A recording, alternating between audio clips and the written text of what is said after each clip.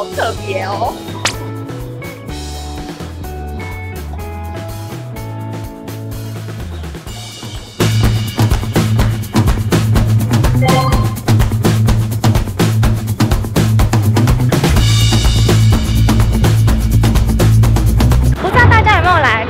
福岛其实我也是第一次，不过呢，就是我对它也不算陌生。大家知道每一年在台湾有举办一个叫“献血台湾”的活动吗？今年的主持人是我。大家可能对福岛的印象就是有那个辐射啊等等的，其实他们的那个辐射标准啊，已经是在正常值以下了。大家应该对辐射的概念啊不是很清楚的。像东京的话是0.03，大阪呢是0.04。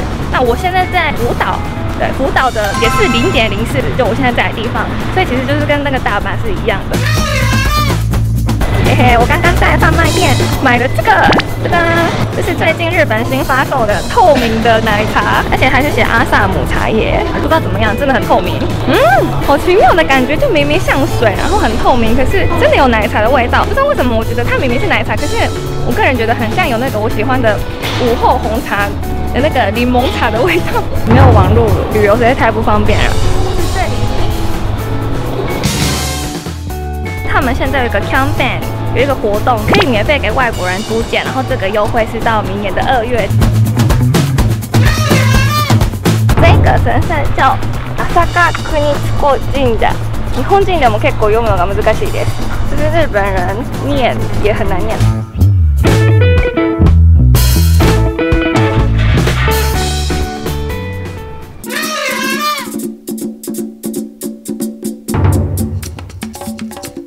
采苹果好像很简单，就是往上搬，它就可以，它就会自然掉下来。好，我有一种好像当那个亚当跟夏娃的感觉。これ見えますか？好，那就是往上搬。哦，这个很简单呢，真的往上一搬就会比想象中的不会劳力。超热情幽默的老板跟我说，这里的农药是一般的1/3，整颗一口咬是最好的吃法。这里这个Fukushima它特别的地方呢，就是刚刚有拍这个苹果啊，它上面会贴那个黑色的 tape 那个胶带，对不对？自己做自己想要写的字啊，或者是图案之类的，很有趣耶！我来到这个石濑牧场。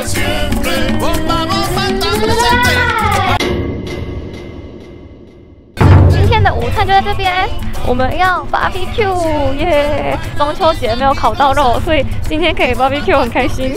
岩濑牧场是日本第一个国营牧场，有120年的历史，也是第一个引进欧式营运系统的牧场。喜欢历史文化的人很适合来这边参观各种文物，也可以看到全世界第一台推土机哦。我要做看这个了，好酷哦，好特别的感觉哦。进到了这个牛舍，这个是日本最古老的牛舍。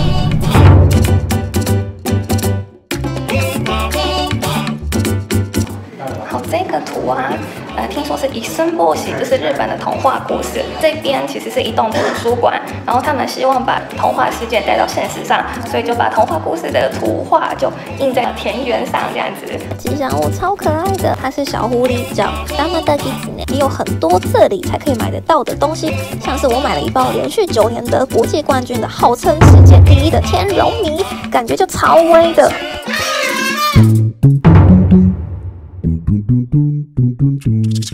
这里啊，很特别的是，可以带自己家的狗狗来一起游玩呢。一走进来啊，就有一只狗狗在这边，而且还有卖那个湾江 cookie 狗狗的饼干呢。他对我的麦克风很有兴趣，真的哎，真的很有兴趣哎，觉得是同类嘛。哇，可愛い。持ってきてるよ。持ってきてる。重い。もう手が重い。可愛い。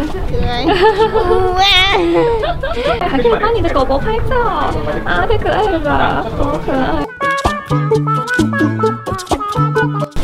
我发现一个，这里应该是这里才有的最特别的东西，这个狗狗吃的饭哎，太可爱了吧！这边狗狗吃的还这样子放哎，狗狗也一起吃自助餐，太可爱了，而且看起来很好吃，哇！鲑鱼跟起司的慕斯哎，哇，吃太好了吧！里是湾江ご飯。好，我要来泡汤了。好，我换好了，准备要去泡温泉了。可是接下来不能够播出，所以拜拜。早安。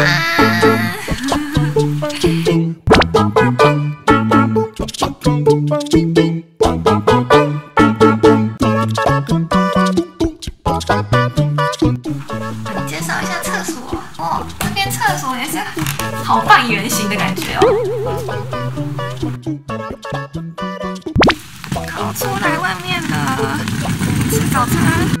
Angel Forest 是最适合带毛小孩一起来住的饭店，露营、温泉、游泳、划船、玩雪、钓鱼，样样来，有东京巨蛋的42倍大。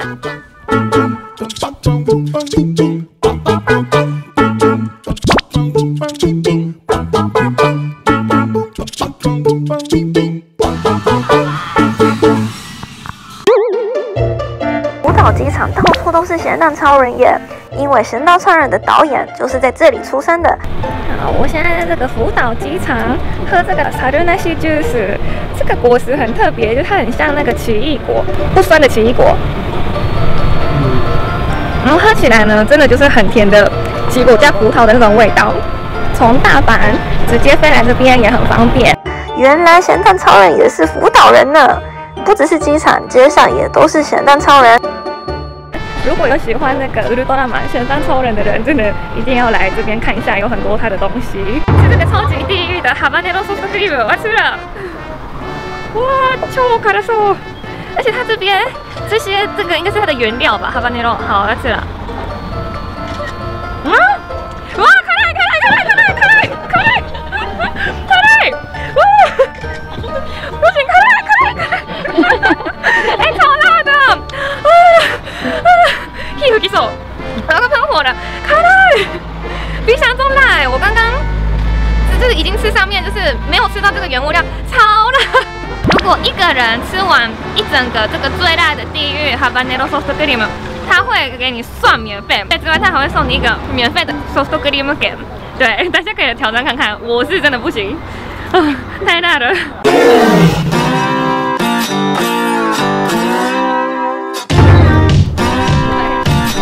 感觉穿上人就变得很强哎。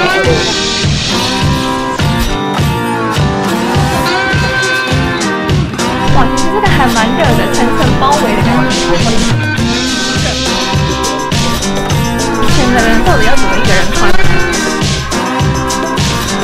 来福岛体验这个真的非常难得，待会就要穿着这个去外面的全部的装备了，然后待会我后面的这个道路会有马这样子奔过。